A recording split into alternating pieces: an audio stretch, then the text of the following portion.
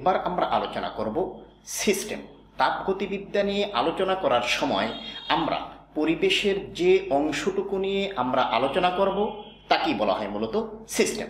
এখন সিস্টেম বিষয়টা কি বা ব্যবস্থাটা কি সেই বিষয়টা নিয়ে আলোচনা করার পূর্বে সিস্টেমের যে প্রকারভেদ আছে সেই প্রকারভেদের মাধ্যমে এক্সাম্পল দিয়ে আমি তোমাদেরকে বুঝিয়ে দেব যে সিস্টেম বিষয়টা আসলে কি। তাহলে সিস্টেমের সংজ্ঞাটা আবার আমরা তোমাদেরকে বুঝিয়ে দিচ্ছি। তাহলে যে তাপগতিবিদ্যা নিয়ে যখন আমরা আলোচনা করব তাহলে পরিবেশের যে নির্দিষ্ট একটি অংশকে নিয়ে আমরা আলোচনা করব সেই নির্দিষ্ট অংশটাকেই সিস্টেম বা ব্যবস্থা বলে। সিস্টেমটা মূলত তিন প্রকার। প্রথমটা হচ্ছে ওপেন সিস্টেম। সিস্টেমটা কি? ওপেন সিস্টেম সিস্টেমটা হলো এই, ধরো তোমার কাছে একটা পাত্র আছে, এই পাত্রের ভিতরে ধরো পানি আছে ধরো, এবং নিচ থেকে তুমি চুলার মাধ্যমে ধরো এখান থেকে তুমি যদি আগুন জ্বালিয়ে দাও, আগুন জ্বালিয়ে যদি দাও তুমি, তাহলে কি হবে? এই আগুন থেকে এই পাত্রের ভিতরে কিন্তু তাপ যাবে, তাই না? তাপ শক্তি যাবে, তাপ শক্তি যাবে, এবং সেই পাত্রের ভিতরে যতটুকু পানি বা তরল পদার্থ আছে তুমি ইচ্ছা করলে কিন্তু চামচের মাধ্যমে আরো কিন্তু পানি তুমি ইচ্ছা করলে এখানে দিতে পারো। আবার কিছু গরম পানি কিন্তু তুমি ইচ্ছা করলে তুলেও নিতে পারো। আর যখন তাপ শক্তি এখান থেকে নিচ থেকে এই পাত্রের ভিতরে তাপ শক্তি দেওয়া হয়েছে, তারপরে কিন্তু বাষ্পের মাধ্যমে বাষ্পায়িত হয়ে কিন্তু কিছু তাপ শক্তি আবার বাইরে চলে গেছে। তাহলে এর মাধ্যমে আমরা কি বুঝলাম? এই তাপের ভিতরে কিন্তু তাপ গেছে এবং বাষ্পায়নের মাধ্যমে তাপ কিন্তু বাইরে চলে গেছে। আবার তুমি ইচ্ছা করলে কিন্তু এখানে কিছু আরো কিছু ভর দিতে পারো পানি, এবং ইচ্ছা করলে এখান থেকে আরো কিছু ভর নিতে পারো। তাহলে এই যে একটা সিস্টেম, এই যে ব্যবস্থা, এটার নামই উন্মুক্ত সিস্টেম। উন্মুক্ত সিস্টেমের শর্ত হলো তার ভর এবং শক্তি দুটিরই আদান প্রদান করা যায়।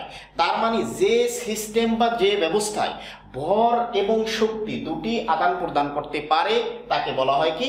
উন্মুক্ত সিস্টেম। এবার আমরা আলোচনা করি তার পরের সিস্টেমটা নিয়ে। দেখো আরেকটি পাত্র, ধরো এই পাত্রের ভিতরে আবার এই পানি আছে, একইভাবে নিচ থেকে তুমি আগুন জ্বালিয়ে দিলা, তাহলে এখান থেকে কি শক্তি ভিতরে প্রবেশ করলো, কিন্তু এই পাত্রটা একটা ঢাকনা দিয়ে আটকানো আছে। যেহেতু ঢাকনা দিয়ে আটকানো আছে তাহলে তার ভিতরে কিন্তু নতুন করে কোনো ভর দেওয়াও যাচ্ছে না এবং কোনো প্রকার ভর বেরও করা যাচ্ছে না। বাট তুমি যে এর ভিতরে যে তাপ শক্তি দিয়েছো বা এর ভিতরে যে তাপ শক্তি প্রবেশ করেছে, রেডিয়েশনের মাধ্যমে কিন্তু আরেক জাতীয় বাষ্পায়নের মাধ্যমে কিন্তু এখান থেকে তাপ শক্তি বাহিরে বের হয়ে যেতে পারবে। তাহলে এই সিস্টেম থেকে আমরা কি দেখলাম?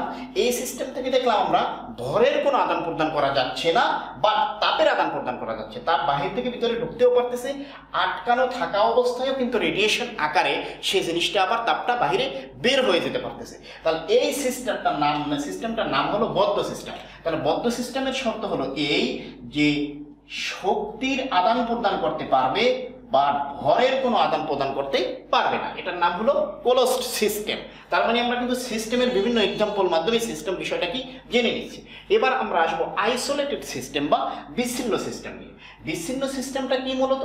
বিচ্ছিন্ন সিস্টেমটা হলো ধরো এই একটি পাত্র, এই পাত্রের মাঝখানে ভ্যাকুয়াম বা ফাঁকা জায়গা বা একটি প্রলেপের মাধ্যমে এই জায়গাটা দূরত্ব বজায় রাখা হয়েছে, এবং তার ভিতরে একটি কাচের অ্যাম্পুল, এই অ্যাম্পুলের মধ্যে আমরা মনে করলাম কিছু তরল পদার্থ আছে, এবং এই উপর থেকে এমন একটি ঢাকনার মাধ্যমে এটা আটকানো যেটি হলো একটি অপরিবাহী, খুবই অপরিবাহী একটি পদার্থ।